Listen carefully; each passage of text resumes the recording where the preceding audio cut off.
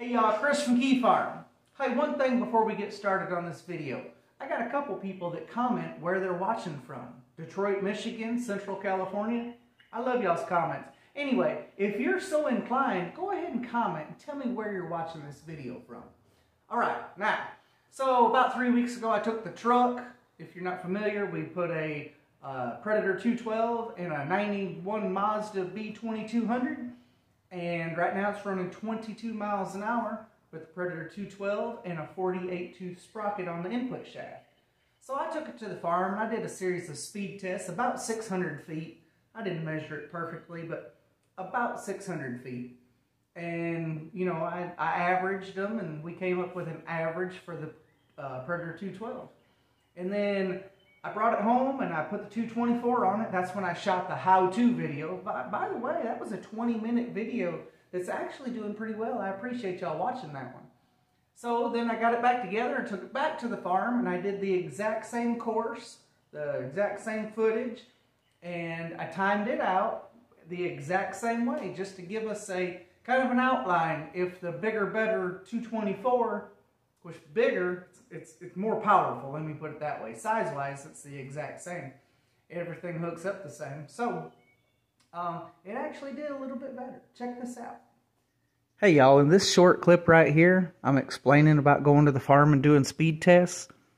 But the wind is blowing so hard, I knew the video wasn't going to be any good. So, here's your voiceover. This is me telling you that I'm about to head to the farm and do a speed test.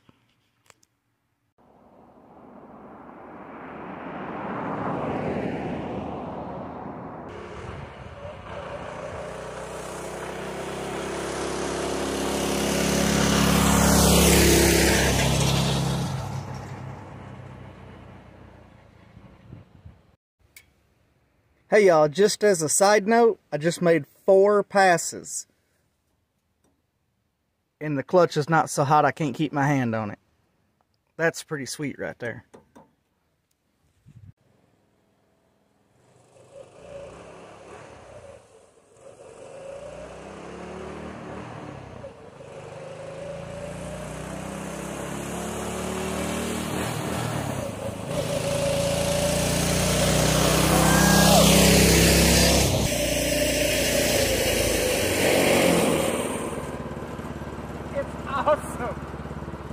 Alright y'all, there you have it. Now, I did shoot the video a little bit different. In the 212, I shot the back half of the range I was running. With the 224, I shot the front half so you could hear me shifting through the gears. But overall, it was timed all the same. So check this out. After you do all the math and you average all the passes, the 224 did perform better by 2.2 seconds per pass. Now, y'all think about that.